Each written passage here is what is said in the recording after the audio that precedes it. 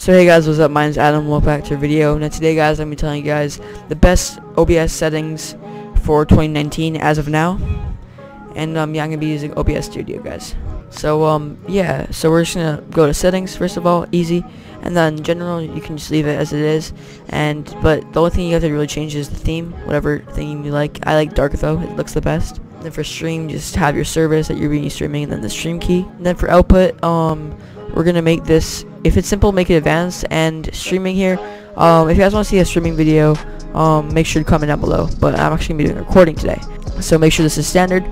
And then recording path, just make it wherever you want the video to be like filmed into, if that makes sense. Just like where the video is gonna go after you film. And audio track, it's just one for me, but if you want different audio tracks so you can edit them out in like a program, like your editing software, then you can just make it others. Encoder, if you have a NVIDIA graphics card, make sure to use NVENC, but if you don't, use X264. But X264 is really bad just because it runs off your processor, so it makes your processor work really hard and you lose lots of frames in game. Rescale output, just leave that as it is. And then now down here, make sure this is VBR. People use CBR all the time in their videos, but actually use VBR, it's way better.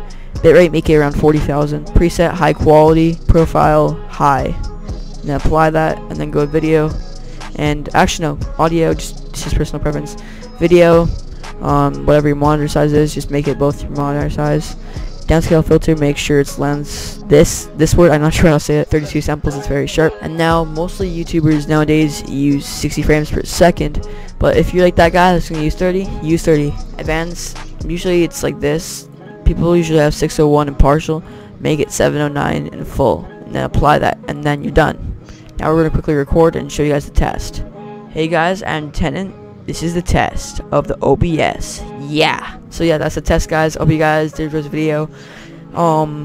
If you guys did enjoy the video and this did actually help you, then make sure to go like this video and subscribe if you are new and you're just watching this channel right now. And I'll see you guys later. Peace out.